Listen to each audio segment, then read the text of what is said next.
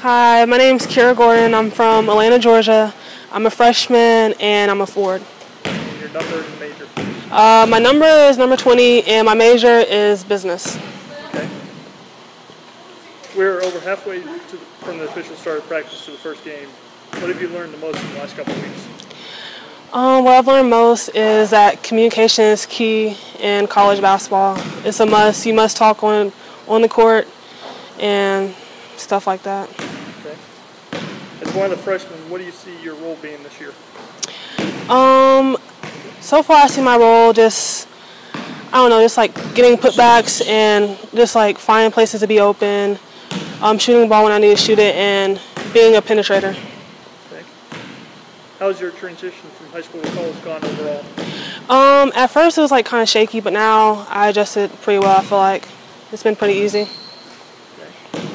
What about the coaching staff has helped you elevate your game?